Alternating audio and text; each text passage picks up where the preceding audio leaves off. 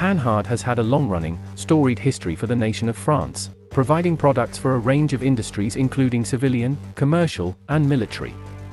During the Cold War period, 1947 to 1991, the company excelled at development and production of light armored, wheeled combat vehicles for the French military and a plethora of foreign customers, and one product of the period became the Panhard VCR, Véhicule de Combat à Roues. This six-wheeled vehicle was developed as a private venture primarily with the export market in mind, made to be budget-conscious, as such based in the existing Panhard ECR 6x6 vehicle, for the most discerning of buyers. The end result became an amphibious-capable, 6x6 wheeled offering able to undertake several battlefield roles.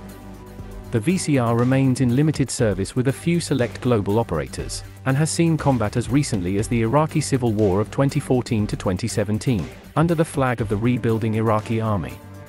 The complete system is a 7.9-ton vehicle measuring 4.8 meters long with a beam of 2.5 meters and a height up to 2.13 meters.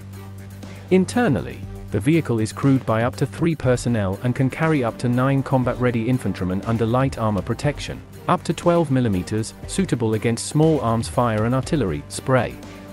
Night vision, NV, equipment is supported as is an NBC, nuclear, biological, chemical, suite. The VCR is driven by a Peugeot PRV V6 diesel-fueled engine developing 145 horsepower to a conventional 6x6 wheeled arrangement. The inner axle can be raised from the road as needed. Tires are of the run-flat variety, giving the crew an additional survival capability. It is further suspended across all of the road wheels, allowing for some cross-country travelability. Operational range reaches out to 700 km while road speeds maximize at 90 km per hour. Typically, the armament fit is modest, revolving around a trainable, roof-mounted 12.7mm heavy machine gun, HMG, for anti-infantry anti-aircraft, AA, use.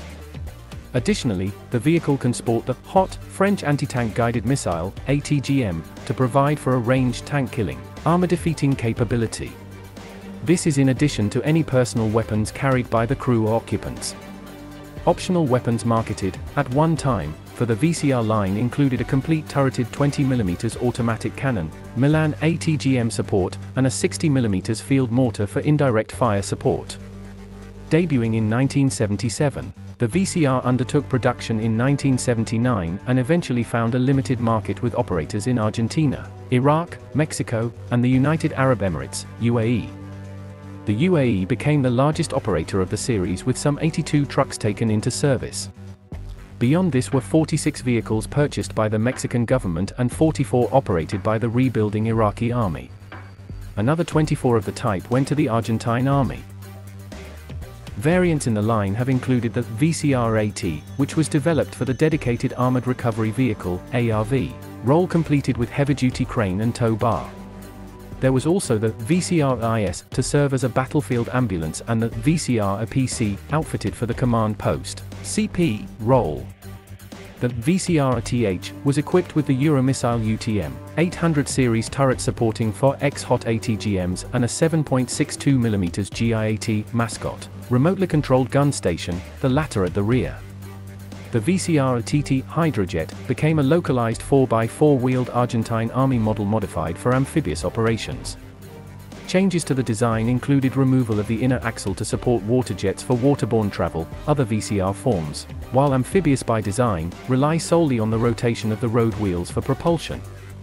The base VCR design form was further prototyped in an airspace denial weapon system model under the VCR-AA designation, this entry fielding Saab RBS-70 surface-to-air missiles, SAMs. It was not furthered. The VCR remains in limited service as of this writing, 2019.